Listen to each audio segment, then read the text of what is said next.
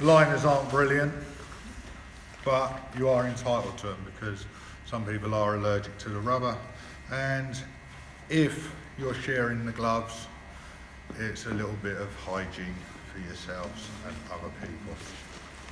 You would have checked your rubber gloves for splits, tears, holes, which you've all done in your test anyway, and you would give them the roll-up test.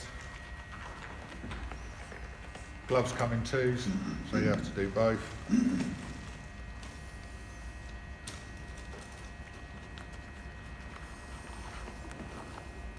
And the first thing you do is put your rubber gloves on.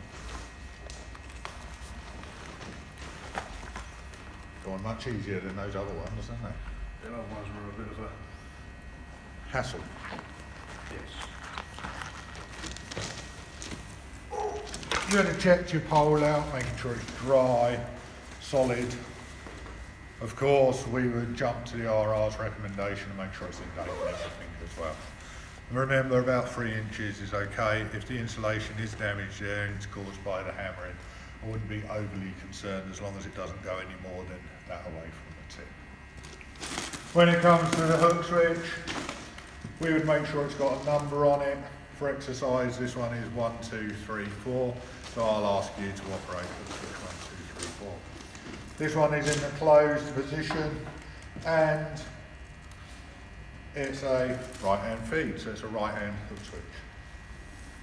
As the PICOP requests that I go to hook switch 1, 2, 3, 4 and place it into the open position, and I'd make sure a safe system is set up. If I'm not a cost myself, I'd make sure the other person has set up a safe system. Yeah, be careful, because when you're in the 6 foot, it's very narrow and you could have a live conductor out.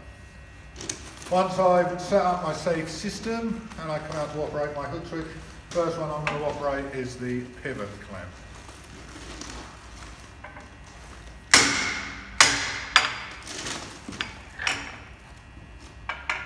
Then the jaw.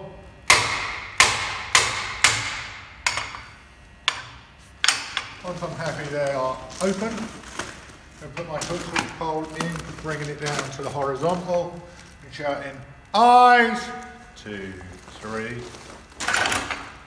Swiftly opening it,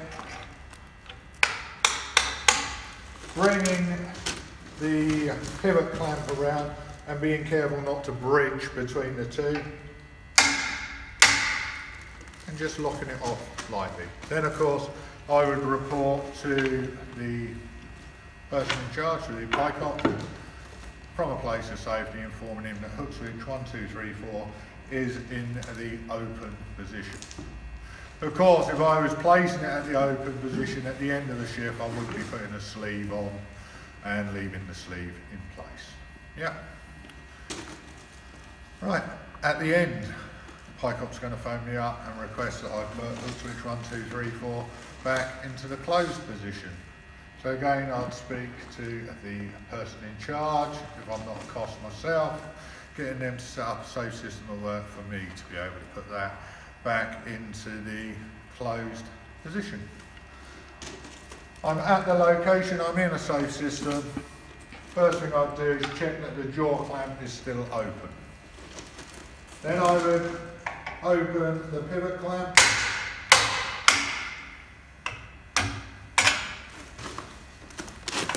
Putting my hook switch in the blade and bringing it round to approximately 3 inches off, shouting eyes, 2, 3, shutting as quickly as possible.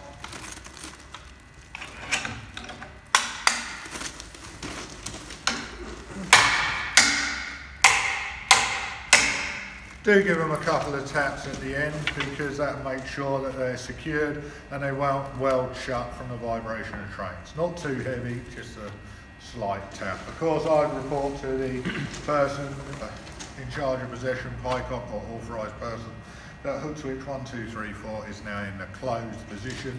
I'm in a position of safety, or I'm off the track. Yeah, and thank you very much.